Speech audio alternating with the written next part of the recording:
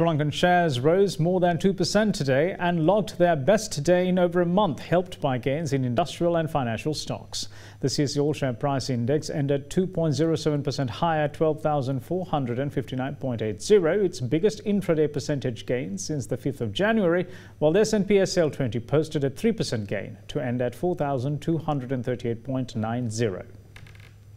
Played a continuous recovery for the second day while recording nearly 1 month high gain of 252 points, and S&P SL20 also recovered by 124 points. ASPI managed to recover most of the first 3 days of the week losses in today's session, mainly led by diversified financial sector counters and transportation sector counters.